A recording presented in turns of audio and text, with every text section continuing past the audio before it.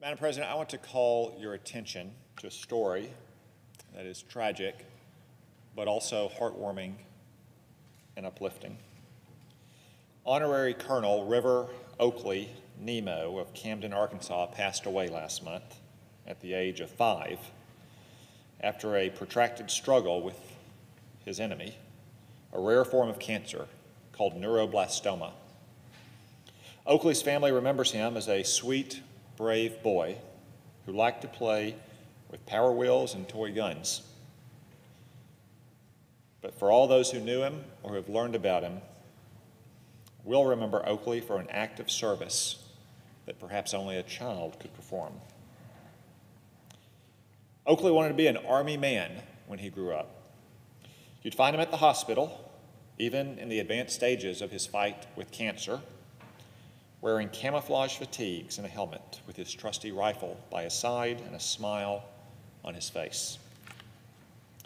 Oakley fought his cancer valiantly, going above and beyond the call of duty. He was strengthened along the way by his Arkansas neighbors who held yard sales and sold bracelets to help the Nimmo family pay for his care. He was also supported by more than 20,000 prayer warriors on a Facebook page entitled Prayers for Oakley Nimmo. But ultimately, it was God's will that Oakley should return home to him. He passed away on the 20th of June. In light of Oakley's heroic struggle, as well as his dream of becoming an Army man, Oakley was named an honorary colonel in the Arkansas National Guard. In the days leading up to his funeral, his family made a simple request that veterans and service members show up at the funeral in their uniform to give Oakley the proper send-off.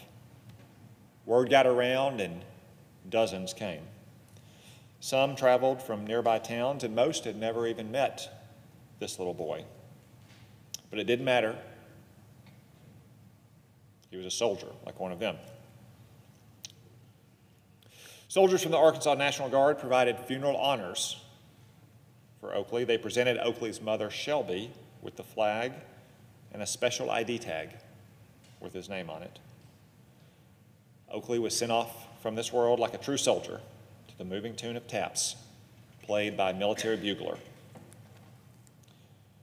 Colonel Nimmo's tour of duty on this earth was brief, but he did teach important lessons to all of us. At times, some voices may express doubts about our military, but Oakley reminded us, as perhaps only a child could, that being an Army man, a brave protector of our nation, is one of the highest honors to which an American can be called. The veterans and the service members who attended Oakley's funeral were there to honor him, but in fact, it was a double honor, because through his life and dreams, little Oakley honored them in return. Oakley looked up to our troops in life.